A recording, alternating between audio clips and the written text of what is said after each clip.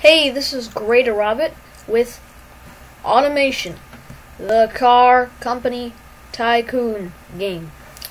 So, I've had this game for quite a long time now, and as you can see, I have made a lot of cars. But today, finally, I think I'm gonna do one for a video, basically. So, let's just click new car. And I like older cars a lot better than newer cars. So let's go like 1976, I guess. Maybe not. Okay, 1968, 1969. I'm thinking what I'm gonna do. What is this body style? Also, it's not working. Also, I have a ton of mods downloaded, and yeah. You can find this game on Steam as well.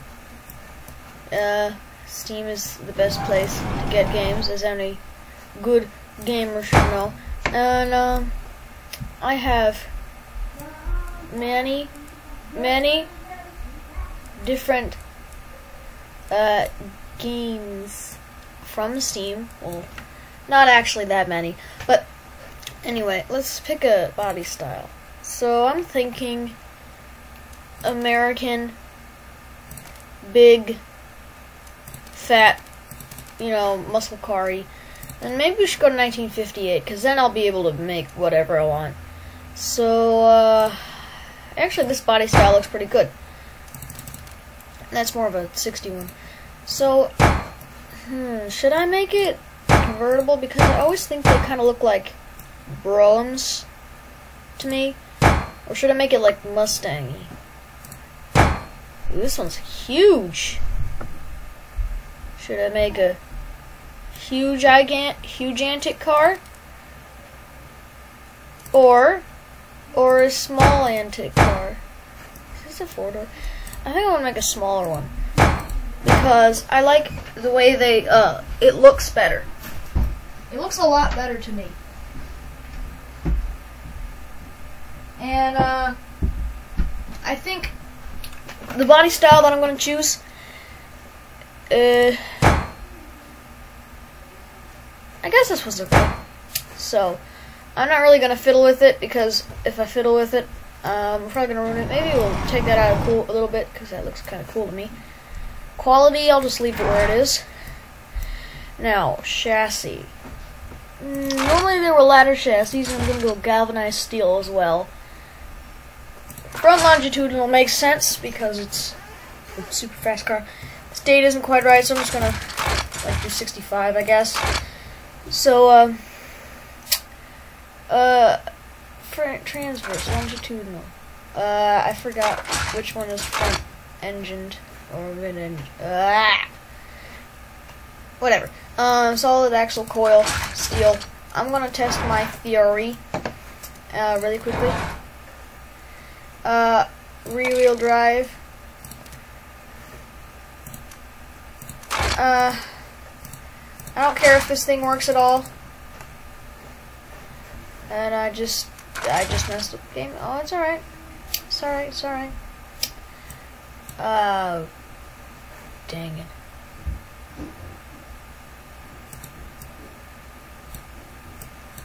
Okay. Sorry about that. And, I don't really care if this car works or not, because I'm just seeing which way the engine, because I do feel like a bit of an idiot, but I don't remember which way longitudinal and transverse is. I'm pretty sure longitudinal is the way that I want it, but just to be sure, I'm gonna take a look. Oh, no. Well, whichever way it is right now, that is the way that I want it. So that is, remember that. That is longitudinal. I was correct. Now, let's see. Solid axle leaf to me trailing arm. I don't know. Let's which one has better sportiness? So this one has good sportiness. So I'm gonna pick that. Styling. I don't know. I'm gonna make this simple. So let's say we have choices. Well, for starters, I'm gonna put a big square grill in the front there. Ooh, yeah, that looks good. Alright, that looks pretty cool. Well, actually, I don't know, because I feel like a bit too many slices, if you know what I mean. Yeah, that looks good. Looks pretty 60s, I guess. Now, headlights, badge. Well, since this is a car from America, I'm gonna put a nice big badge on there. Yeah.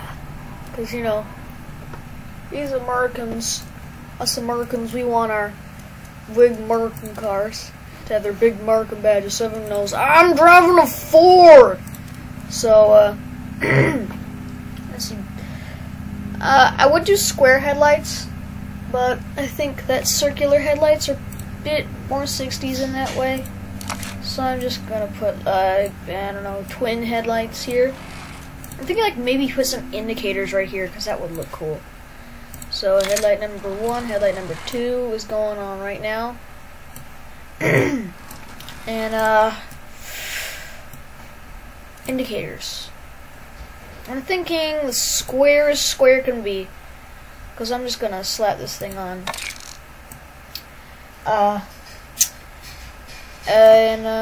Yeah, so I'm gonna put it on like that. And whenever you do this, it's kind of weird. Like, when you try to do that, you think, oh, that's gonna change its height. Nope, it changes the width. So, because, you know, it's, oh my goodness. Baby, we gotta go. Come on, fit. Oh, no.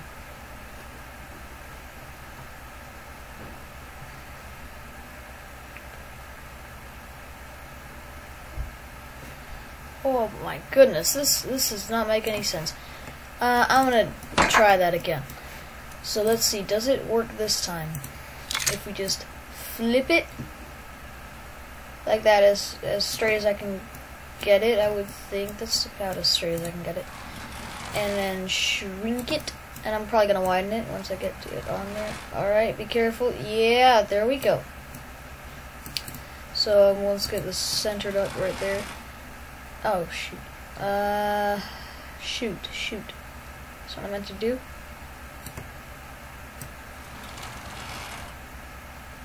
And, let's raise it up. And widen it out.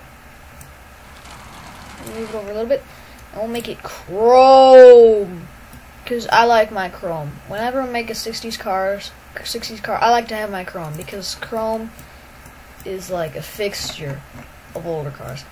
I mean, that looks pretty good. I'm not really taking too much time on the styling because I kind of want to get to the other parts. So let's see, taillights. What if I just... You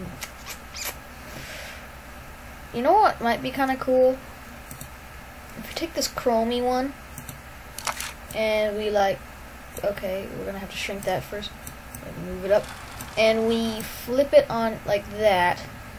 No, more like that. Yeah. And, let me make sure it is chrome. Chrome. Okay. And then we shrink it. Nope. Shrink it down there. And then we kind of put it on there, keeping with the same kind of style as the indicators.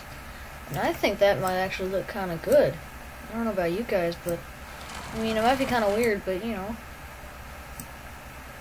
Yeah, that actually looks, well, it's not normal. Okay, wait. I think there's actually something here where you can actually widen out the tail. No. I think you can do it for the front though, right?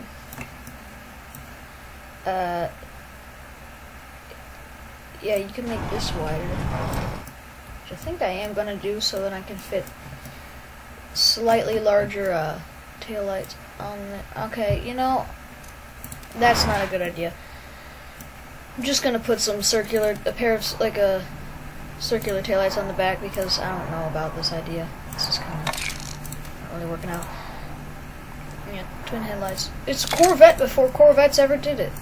And then once again we'll get that this big badge. You know? Big badge. And is there any place? Oops. Is there any place for my exhaust? Nope. Now, side. I don't think much needs to be done here other than some handles. And 60s handles. I'm gonna say that this one's pretty 60s because it's like the only one where you actually reach your hands in it, and it's also chrome. And I mean, just look at it. And every time I place the handles, I feel like they're really small. Like they are so small. They just like look at this. When you place it, it's tiny. It's not gonna fit those big American hands, you know. It's not gonna fit the American feet. Because you know that Americans don't use their hands to open doors, they use their feet because it's more manly and Americanly. You know? It's just... Okay. Now, I have saved some colors here. I saved this one and this one, other than the stock colors. And I think this one looks like a really good color for this car. So I'm going to stick with that. Now this. V8, that looks good. Cast. Get out of my face, please. I'm gonna raise it up. Alright. Too big? Okay. Just leave it there. You gotta have an overhead cam because this is gonna be a performance car. You gotta have 4 valves. Actually, we're gonna go aluminum. That's probably gonna be stronger. Forged is always a better way to go, other than besides cast. I'm gonna actually do all this stuff correctly here. Single barrel, let's say 2 barrel, twin carb, no, single barrel. And the reason I kind of like these is because every time you look at it, I love the way it says 2 barrel on there, and I just think it looks so classic. So I'll put on regular leaded because I like that. Exhausts, tubular, dual, it's a V8, you know. Shove that, all of those fumes into that single little thing. Now, okay, so a lot of stuff is going wrong here. What you normally have to do, if your compression's up too high, you have to keep lowering your compression until you get it to the right spot there. And then you can also, it also, sometimes it has stuff to do with the cam profile. And, let's see. It's probably RPM is probably a bit, yeah, there we go. Because you see, as soon as I lowered that RPM, everything went cool. Ignition timing can help. And that's actually helping a lot. You see those performance index numbers going up, up, up. And by the way, I'm playing this on the Key engine because actually the Unreal 4 engine is in beta, and you can play with that if you want to. But the Key engine is a lot more stable, and it's also where I have all of my cars saved. So that's why I'm going to do this. Fuel mixture also has something to do with it as well. Okay, so that looks pretty good. Now I always like to do this way, as you can see. It's pretty good. I can never. It's always hard to figure out what that part is. This part right here. It's so tiny that you never know. I can never figure out what that part is, ever. But, we can just do the other mode, I guess. See how much horsepower this makes. So, 86 horsepower standing still. That's pretty good. Okay, that's rising. It's rising. Only 247 horsepower. Not much torque either. Okay, so, maybe we could differentiate between some of this stuff. Raise the cam profile a little bit. Because this thing is not even making 300 horsepower.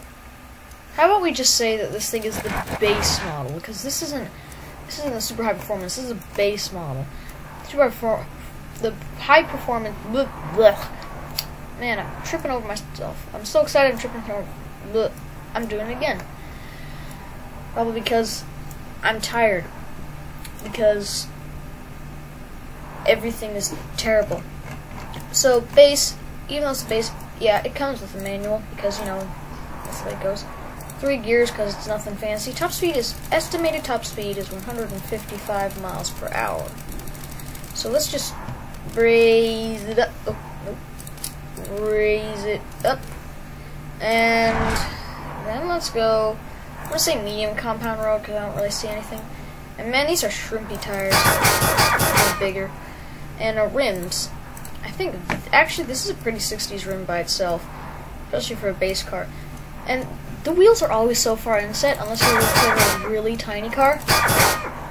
And also, one more thing, you never really want to go as wide as you do with the front tire with the rear tire, because if you do that, you get kind of that tire poking through. But when you look and you're like, how is the tire rotating? Because it's whacking itself.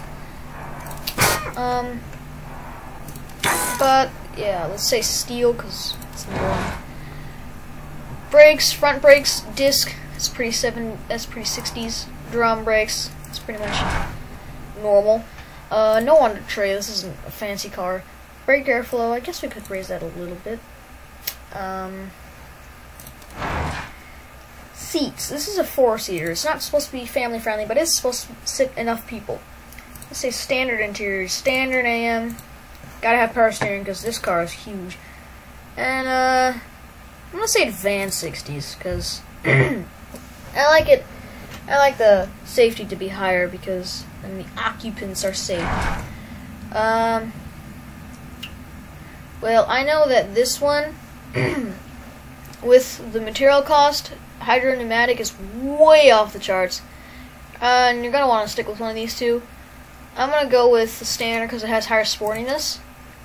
Passive, and I'm gonna say just normal. So, if you look here, let's see.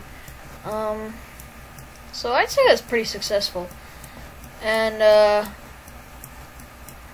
overview, design, yeah.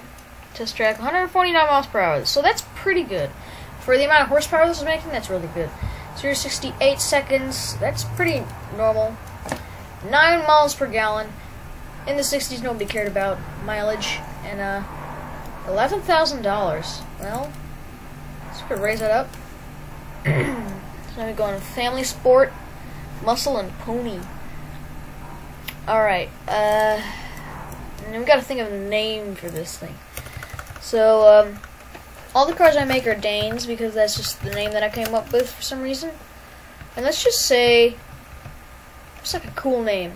I would say Challenger, but that's taken. Charger, that's taken. All the good names are taken. So we could say, I got it. This is a perfect name. This name will bring about fear. The Danes Duckling. The Duckling is the perfect name. No, I'm just kidding. Man, you know, this is hard because I don't really know what to think about. Let's just say Tiger. I mean, I know that's kind of generic, but Tiger is still a pretty good name. And yeah, I'd say that's a pretty good success. So anyway, that's about it for this video. So till I make another video, of course. This has been Greater Orbit, and bye.